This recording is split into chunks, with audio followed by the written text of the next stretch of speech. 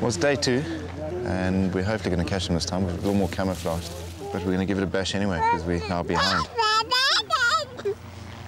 Really? Don't they want to come up to the ridge? I've got one stupid one here that's going to lead the others astray if I don't sort it. Yeah, 8 months, 10 months.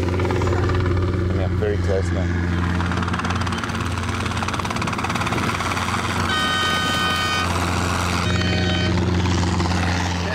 The trap has sprung, but there are 2 escapees.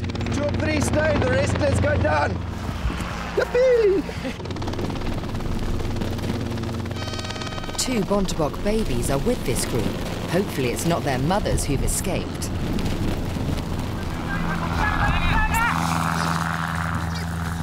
Quick reactions from the team mean injuries in net bomas are rare. Tyler, come here. You see, it's much more physical, this sort of capture, so they need to be tranquilised. Okay.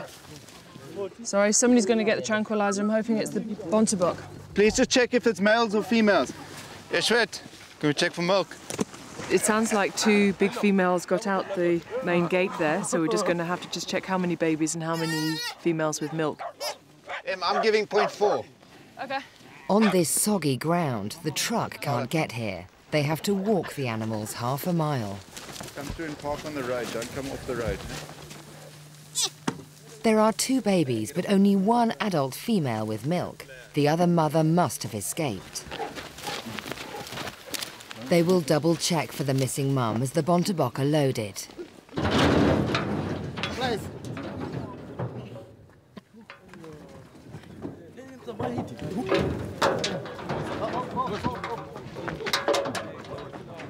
No luck. Mum and baby are separated. Sean has a plan. In fact, if we have enough females here, what we might do is release the 2 babies with the one mother, because she will take them back to the area. Yeah, that's actually a good idea. Let's take blindfolds off. They've got a very close family structure.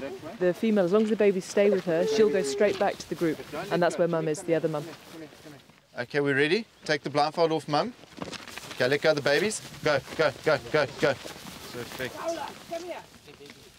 3 babies. It's absolutely perfect. Our worry was if one of the babies split off from the mother in this thick bush, we'd have to try and catch it again. But they've run together. She'll take them back to the herd and everything will work out perfectly.